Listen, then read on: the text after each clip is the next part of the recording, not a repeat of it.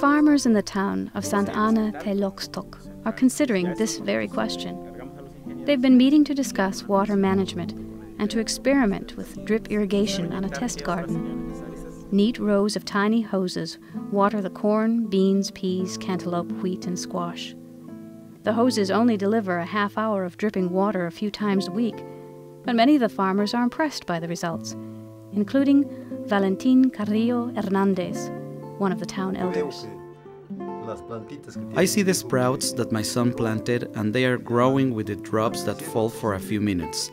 And this little water maintains the plants, so they should produce. The Santa Ana farmers work with hydrological engineers from the Mexican non-governmental organization called Alternativas. This group has also assisted Don Valentin and his family with another stewardship project, redesigning a water retention pond for irrigating their fields. The Tehuacán Valley is full of determined and ingenious efforts to coax and conjure water. There are wells which probe ever deeper. There is a history of dams as far back as the start of the Roman Empire. The countryside hosts a panoply of pipes. Some of these channel the burst of life pouring forth from the legendary mineral springs, where families still come to wash away the dust and sweat of their days. There are those, like Rosalino Carrasco Luna from Atacoxco, who divine for water, quite successfully, he says, with nothing more than a stone suspended on a string. It's getting to the water, he adds, that's hard. And then there are those who tease water from the very stone itself. Pedro Hernandez Martinez and Armando Castillo Osorio tend the narrow tunnels that burrow hundreds of meters into the hills of San Pedro Tetitlan. The two are volunteers for a program called Water Forever, which maintains a network of horizontal drip wells running underground.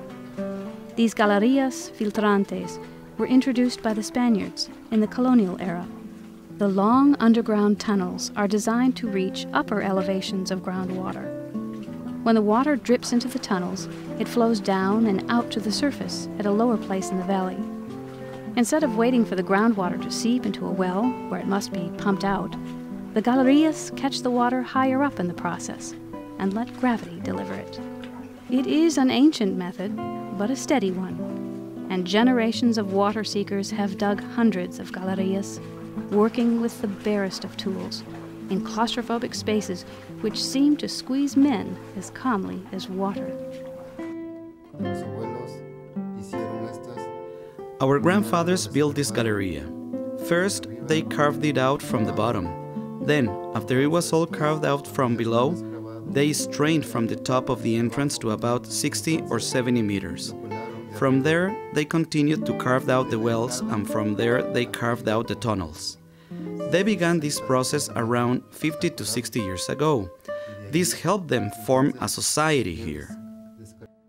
Don Pedro is president of the local water council. The society his grandfather sculpted has dwindled now, he says, to just a little village. The forces that have diminished their water are not unlike those that are draining away the next generation, the bedrock of their culture.